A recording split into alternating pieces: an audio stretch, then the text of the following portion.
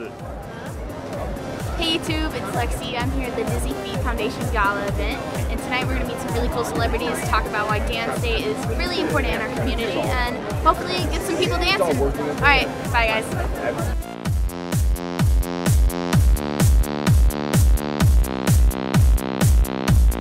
Hello YouTube, I'm here with Mr. Twitch and Allison Holker. Well, you guys are bosses now, so I don't know, I mean, you're keeping your professional name, right? Yes, I'm keeping my professional name, but my last name is Boss now, so you can call me Mrs. Boss. Yes, Mr. and Mrs. Boss. So tell me guys, what's going on for you right now? Yeah, guys, Step Up coming out, Step Up All In coming out August 8th, and then that is the most awesome thing that's happening at the moment.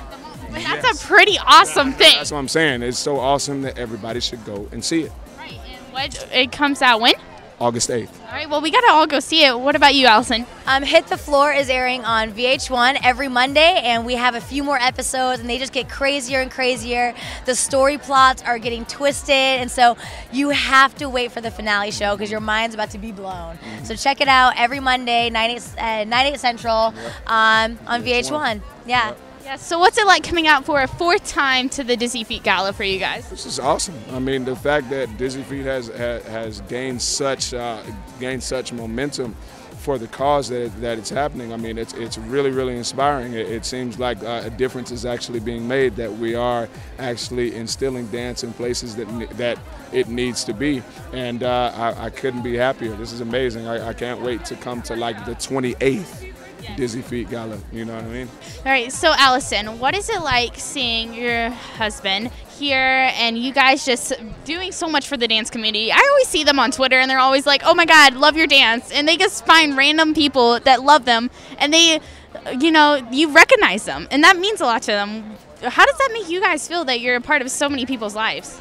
I think it's just really a blessing to be, you know, in this new generation of dance. You know, when we were growing up, I looked up to like Gene Kelly and Sid Charisse, right? But there was a whole generation missed because dancers weren't looked at as like, you know, idols or celebrities or, you know, you really fans of that generation. So I find it so great to be a part of a generation that like kids have us to look to, or they have people like Twitch, or they have people like Cyrus and all these amazing dancers they can look to.